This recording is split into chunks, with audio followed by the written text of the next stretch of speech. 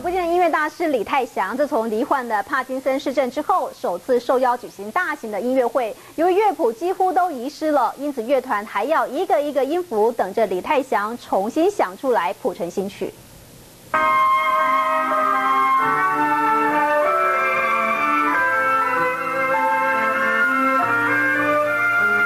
经典民歌《橄榄树》改编成学院版本，作者李泰祥就坐在台下聆听。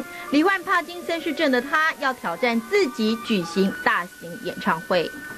稍微唱出来一点，那么但是这个我最担心的就是帕金森氏症练习的不够。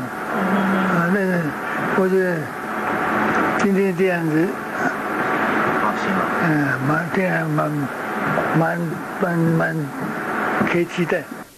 4月11号就要举行演出，但是许多珍贵的乐谱都还存在李泰祥的脑中，再加上身体状况，练习的进度非常缓慢。但是求好心切的李泰祥不放弃，还打算改编拥有500小节的乐曲首列，让大家欣赏到交响乐曲的版本。他到现在都还在赶，那他每天虽然进度一点点，但是我们觉得到最后一刻应该可以把曲子全部完成，然后让乐心之时能够赶得及，能够演出呈现给大家。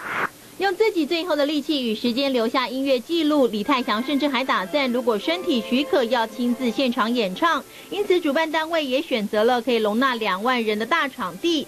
4月11号，桃园多功能艺文园区与乐迷不见不散。